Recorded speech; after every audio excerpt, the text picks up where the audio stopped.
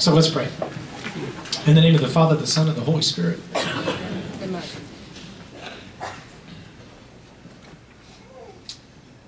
Lord, we bless and thank you for everything that we have. For our life and for the gift of faith, for the gift of your Spirit who lives within us, for the desire that you have for each of us by name, for the call of your Son to enter into an ever more profound friendship with him.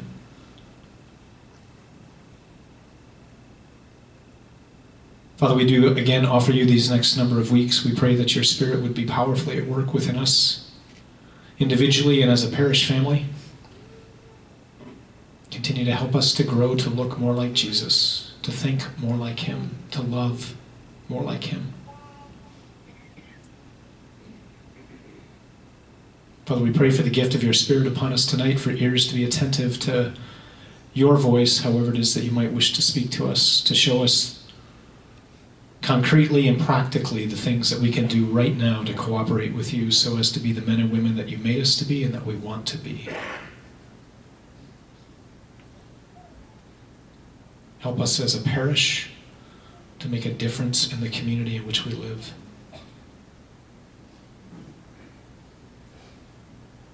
All this we ask in Jesus' name. Amen. In the name of the Father, the Son, and the Holy Spirit. So I mentioned that one of the things we want to do at the kind of like the last third, so we'll think of the nights in thirds. So the first third is eating, that'll be fun. Second third is me talking, not as much fun. Third part is us, small group discussion, and then large group discussion at the end. And at the start of each of the talks, what I'll do is I'll kind of throw out to you to have in mind to come up with 2 questions at the table, so that when we get back together as a large group, we can talk about those and kind of dive deeper into whatever it is that we're going to do. Tonight's kind of an overview of what we're going to try to do in the weeks ahead, and then something really practical to think about for the week ahead. But I want to throw this out as a question for you just to ponder individually and then at your tables. And then I'm going to ask you to give us, myself, Father Clement's here, Father Steve's down in retreat. So keep him in prayer. He's in chilly Jacksonville. It's down to 50. So pray for frost in Jacksonville. I am. But it would be really helpful for us as a pastoral team, not just the priests and Deacon Vince as well, but us as a whole pastoral team to hear back from you something with regards to this question. What can we, as a parish, give to you to better help you achieve the goal that we're going to talk about tonight? So, what can we offer you? What do you expect of us? What do you need from us? And hopefully as we go through the next little bit, that'll become a little bit clearer what I'm asking. But that's what I want you to just to ponder as we're talking. So I've had an awful lot of conversations with folks over the last couple of weeks since the construction's been going on in the upstairs of the church, the area behind the sanctuary where there's now a wall, and then the music room is behind that. And we've kind of made it possible for the 24-hour chapel to move over here to be in the day chapel. But the question that keeps coming up to me is there anything going to be put on that wall that between the 2 lights that's directly across from the chapel that you walk out of? So as you're walking down the long hallway, and there's now what used to be an open area where all the couches were, now there's a wall. And so the question is, are we going to do anything with that? The answer is yes. And this is what we're going to put on the wall. If you turn your attention to the screens, you'll see them.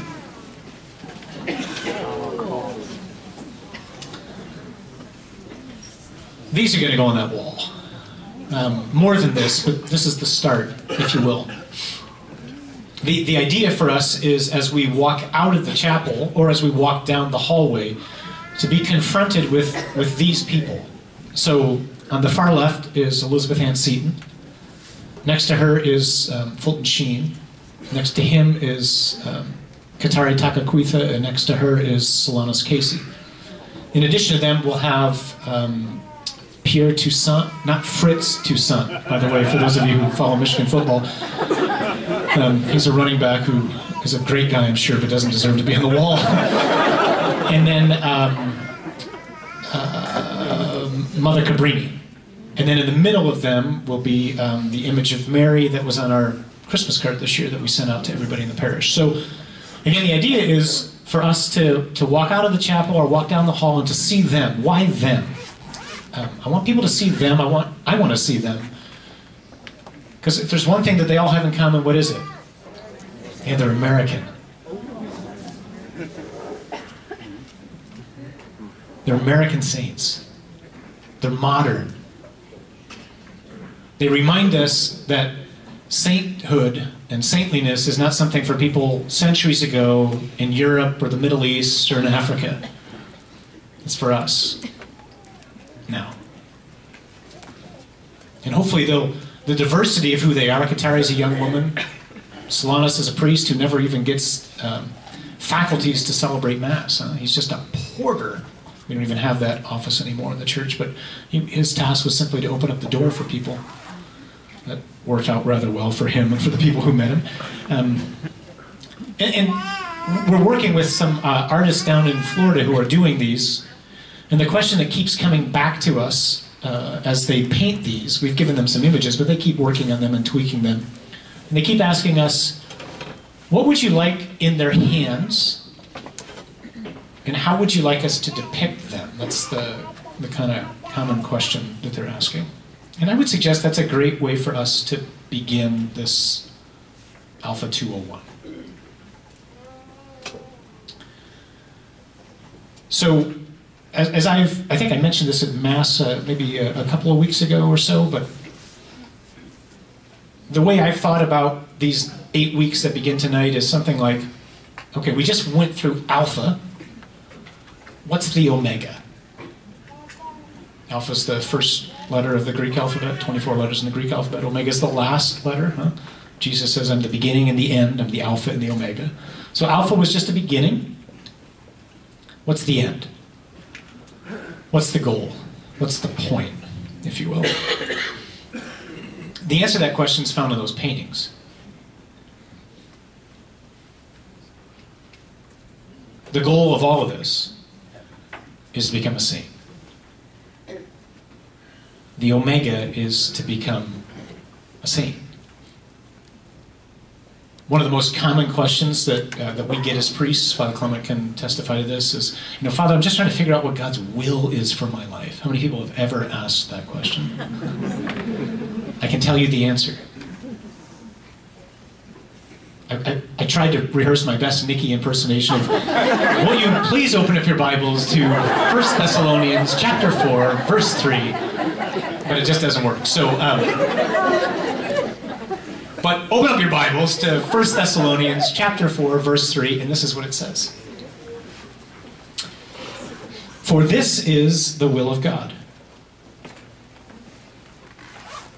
your sanctification, your holiness, for you to be a saint, for me to be a saint. That's the will. That's the plan. That's the Omega. So what I want to try to do tonight is just do three things. One is just to lay out in front of you something like the lens through which Father Clement, Father Steve, myself, folks on our pastoral team are trying to look at everything right now that we do as a parish. This is a really exciting thing, quite frankly, because in Pope Francis and all that he's doing, and especially in the letter that he just wrote, The Joy of the Gospel, which is very worth reading, is more or less encouraging us, challenging us to come up with a new paradigm of being a parish. It's very exciting, quite frankly. It lends itself to lots of creativity and lots of prayer. Thus, our desire to hear from you how we can better help you achieve the goal for which we were made, namely to become a saint. So I want to just kind of lay out for you that lens and kind of get you used to the vocabulary that we're using so that it will be the vocabulary that all of us as a parish begin to really use as we think about what's going on in our lives as a parish family. Second, I want to just give you a kind of a quick preview of what we're going to do in the weeks to come, so that you have an idea of what's coming and why. And then lastly is to suggest something very I hope, very practical, very concrete to help us to reach the goal of becoming a saint. So that's what we're going to try to do tonight. First, the new lens. A priest friend of mine who's a member of the Companions of the Cross, which is the order that Father Pierre and Father Simon, who often help us out, belongs to. When he's talking about parish life, and when he's specifically talking about the work of evangelization, he uses an expression which really has become the mantra for us in our office as to how to think about what a parish should be doing. And this is what he says. We need to be doing three things. We need to be making disciples, we need to be molding disciples, and we need to be missioning disciples.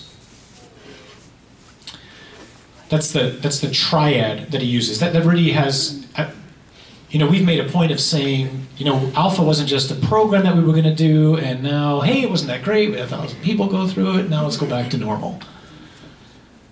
There is no going back to normal for us. It has totally changed the paradigm of what we're trying to do, and really lent itself to us relying on the Holy Spirit to show us what is it that you want us to do in this community at this time right now so as to better accomplish the goal that you have for us as a parish and as individuals. So Alpha 101, if you will, is all about making disciples. Now, don't misunderstand me by that. I know that there's a number of us in this room who for years or decades have been walking in a deep friendship with the Lord. We've been living the life of discipleship. But it's amazing the responses that we got from people on the guest evaluation forms that you all filled out as Alpha was concluding. It's amazing the percentage of people who would say that Alpha has made an either significant or life-changing impact on them. So 52% of us who went through Alpha said that as a result of that, we now have a deeper faith, or we've grown in faith. 52% out of roughly 1,000 people have either grown in faith or their faith has become deeper. 10%, 100 folks in our parish, would say that as a result of Alpha, they have had a significant life-changing experience with Jesus. That's phenomenal. That means we have somewhere along the lines of 500 to 600 people in our parish who, as a result of what happened over the last number of months, have either grown in faith or their life is totally different because they met the Lord. In fact, that is precisely the goal of Alpha, right? Is to lead people into a deeper relationship with Jesus. In the letter, which is called The Joy of the Gospel in English, Pope Francis puts it this way. This is in paragraph, if you want to note this to yourself, 164 and 165.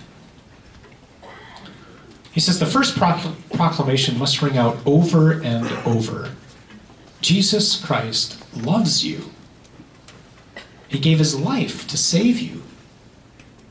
And now he is living at your side every day to enlighten, strengthen, and free you. This first proclamation is called first, not because it exists at the beginning and can then be forgotten or replaced by other more important things. It's first in a qualitative sense because it is the principal proclamation, the one which we must hear again and again in different ways. It's the message capable of responding to the desire of the infinite which abides in every human heart. The centrality of the kerygma, which we keep saying that's what Alpha's all about, the proclamation of the kerygma. The kerygma is the proclamation of the death and resurrection of Jesus. Calls for stressing those elements which are most needed today. It has to express God's saving love, which precedes any moral and religious obligation on our part. That's what's causing all the furor with Francis. People mistakenly think Francis is going, hey, he's just like tossed out all the moral teachings. No, he hasn't. This is what he's saying. He says, the proclamation of the love of God has to precede everything else. Then everything else follows, but this has to be first. It should not impose the truth, but appeal to freedom. It should be marked by joy, encouragement, liveliness, and a harmonious balance which will not reduce preaching to a few doctrines which are at times more philosophical than evangelical. All this demands on the part of the evangelizer certain attitudes which foster openness to the message, approachability, readiness for dialogue, patience, a warmth and welcome which is non-judgmental. Wasn't that Alpha? That was the beauty, right? We sat at a table and we could say anything. I mean, anything. There was no judgment. The message over and over again was just leading us into an encounter with the God who is love. Why did he die for me? And then it's only after coming to know that, then do we begin to ask ourselves, so now what am I supposed to do with that? And that raises the question, so what now? Huh? What do we do after Alpha? So again, Pope Francis in this letter, he puts it this way. This is in paragraph 160. He says, the first proclamation also calls for ongoing formation and maturation. Evangelization aims at a process of growth which entails taking seriously each person and God's plan for his or her life. All of us need to grow in Christ. It's a great expression. We need to grow in Christ. Evangelization should stimulate a desire for this growth so that each of us can say wholeheartedly, it's no longer I who live, but Christ who lives in me. He goes on to say a little bit later that one of the ways that we do that is for a parish or a community to consider offer what he calls an ongoing formation involving the entire community in a renewed appreciation of the liturgical science of Christian initiation. One of the ways we're going to do that, we're going to start this weekend, much like we preached on the theme at Alpha at all the Masses on Sundays. So starting this weekend at every Mass, we're just going to spend the next 7 weeks preaching on the sacraments, most especially helping us to understand. So we're all talking about the encounter with God and the encounter that happens with Jesus in all these different ways. Meanwhile, here we are as Catholics going, and then we do all these rituals and whatnot. I mean, what happens in the sacraments? I mean, does anything happen in the sacraments? And what we want to do is help people understand objectively the most amazing way we encounter God is in the sacraments.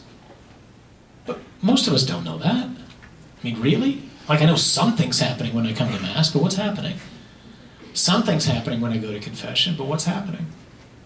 So we had decided to do this a couple of weeks ago, and then just today I find out that Pope Francis has started a new series of catechesis on Wednesdays on the sacraments. I thought, okay, I think I'm hearing you, Lord, so I'm very encouraged by that. So, the goal of Alpha 201 is to help us to grow in Christ. To let the Lord mold us. One of the ways Bishop Burns, he's one of the auxiliary bishops in the Archdiocese, just a fantastic guy. He put it this way at a gathering with some folks for the Archdiocese. He said, we need serious application of the Scripture to our lives right now so that we can begin to live the life of heaven now, not just get to heaven. That's a great distinction. Serious application of Scripture to our lives so that we can begin now to live the life of heaven so that we can become saints, so that we can reach the goal. So that's exactly what we're going to do over the next 7 weeks. We're going to look seriously at Scripture on 7 different topics which show up for all of us in one way or another throughout our lives. We want to learn what the Lord says to us about the topics so that we can grow in Christ and let him mold and form us. So we're going to look at, next week we're going to start with forgiveness, because forgiveness is the hinge. If I don't forgive, if I don't learn to show mercy, then I almost immediately block the Lord from acting in my life. So we're going to talk about that first. Then we're going to move on to fear.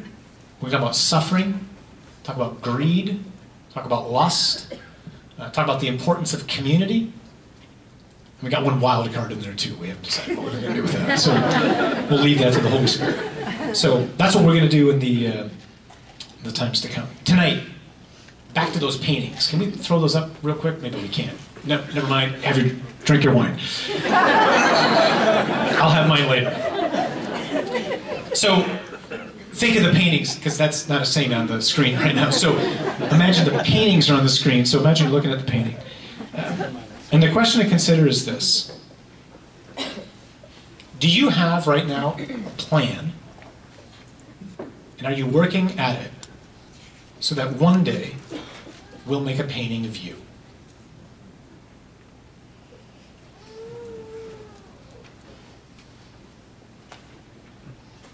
Are you right now, am I right now, concretely working at a plan so that paintings will be made of us? Don't misunderstand me. I don't mean that in some sort of arrogant, pompous way. There's no room for that in the body of Christ. It's not like, hey, look at me. That's not what this is about. It's about surrendering to the Lord in such a way so that one day people are calling whoever it is at a given church saying, we want to put an image of Sarah on our wall. How should we depict her? And it's you. We want a married couple. We want Jim and Joan on the wall. What should we put in their hands? Because if we're not doing that, then we're really misunderstanding what the whole point of life is. Just yesterday, I happened to meet with a gentleman, a young man, who just got diagnosed with cancer. Common event in my office. Made the point of saying to me, you know, Father, I live by goals. He's very successful in his work. He says, I'm very successful at my work because I always have in front of me goals. Goals drive me. He realizes right now, I need new goals. I need a goal to get through chemo. I need a goal to get through all the treatment that I'm going to go through. I need some low-hanging fruit that me and my wife can have hanging in front of us going, okay, when we're done with this, we're going to do that. We're going to go on a vacation. We're going to go on a trip. We're going to celebrate an anniversary, whatever it is. I need goals. And he's right.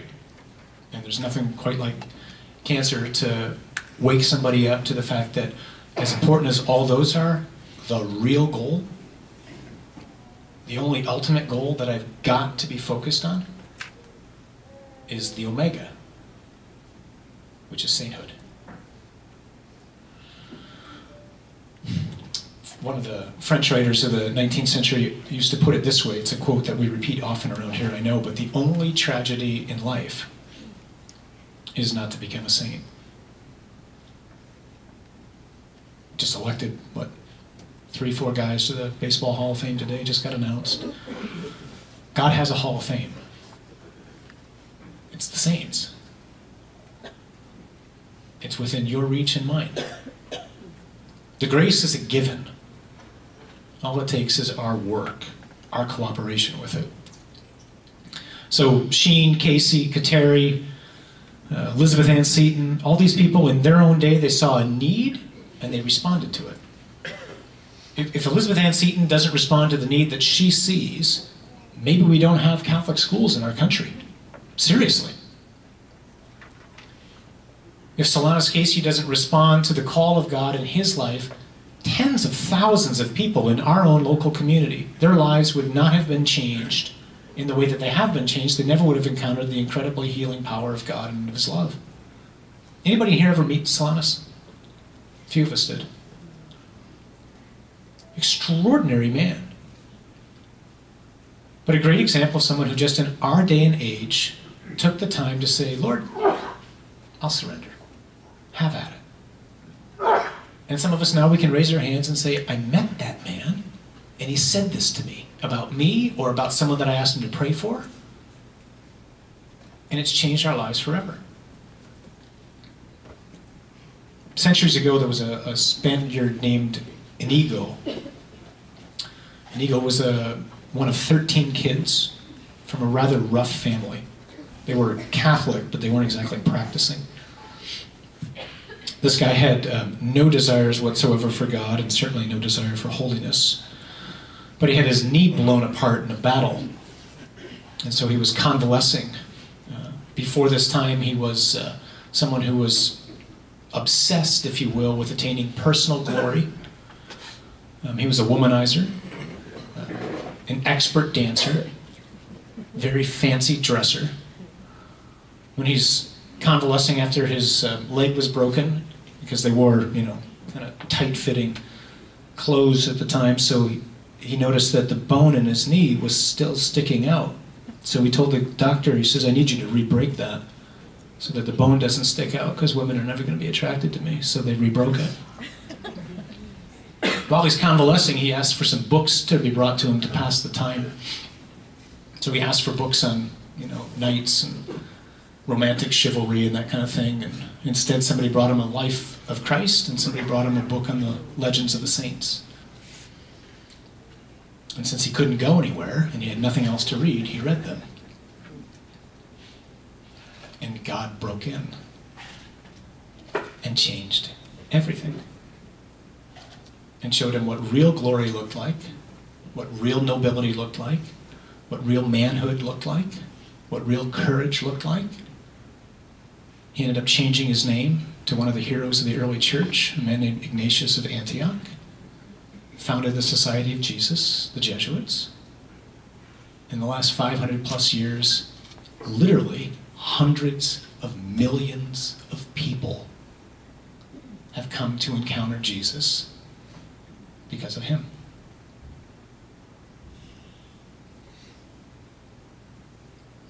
But he's gone now. He's not living anymore. Solanus isn't living anymore. Sheen's not living anymore. Kateri's not living anymore. Elizabeth Ann Seton's not living anymore. They've handed the baton to you and to me. And now it's our turn. It's our turn to fight the fight. It's our turn to run the race. It's our turn to keep the faith. How do we do that? This is the really practical part.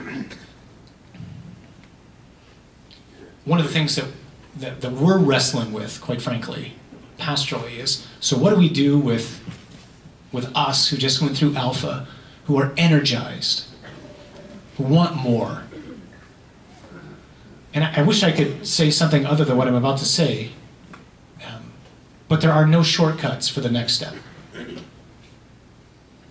And what I mean by that is, now it's on me and it's on you personally to take serious responsibility for what I'm going to do and what you're going to do to respond. I have to, and you have to, we have to all individually come up with a plan, if you will, so as to accomplish the goal.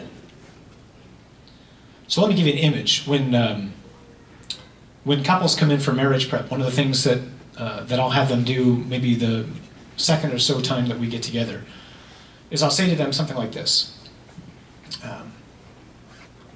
This is just common sense, right? Businesses tend to fail because they don't have a plan. The Lions lose because they don't have a plan.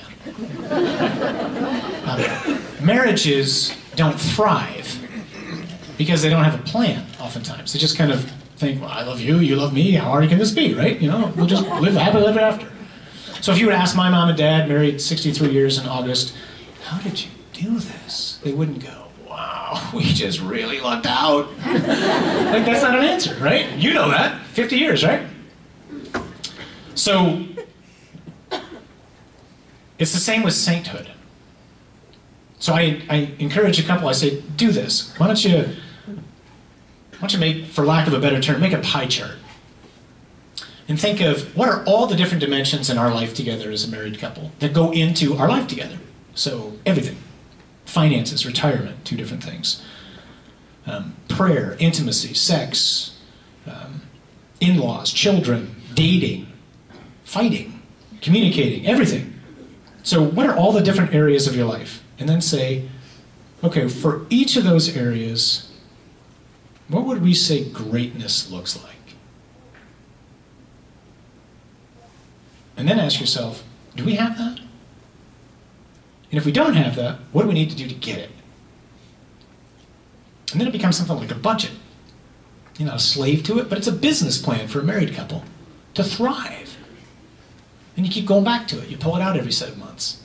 And you look at it. How are we doing with that? So it is with sainthood. We need a business plan for sainthood. Now that may sound strange. It might sound like, how do you plan sainthood? Well, John Paul says you can.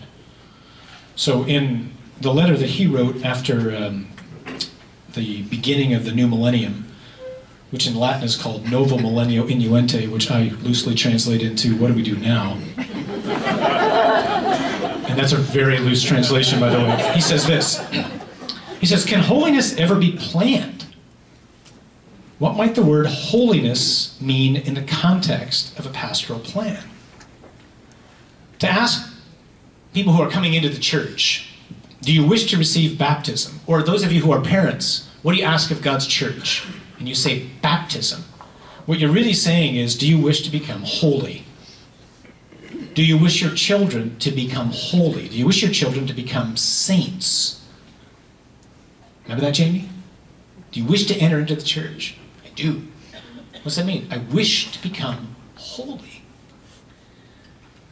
It means to set before them the radical nature of the Sermon on the Mount when Jesus says, be perfect as your heavenly Father is perfect. This ideal of perfection must not be misunderstood as if it involves some kind of extraordinary existence possible only for a few uncommon heroes of holiness.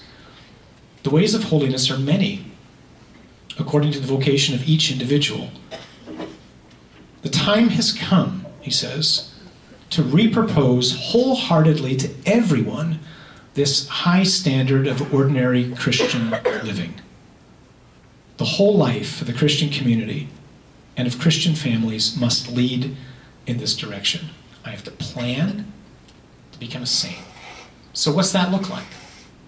Well, this isn't an exhaustive list. This is just a way to get us started.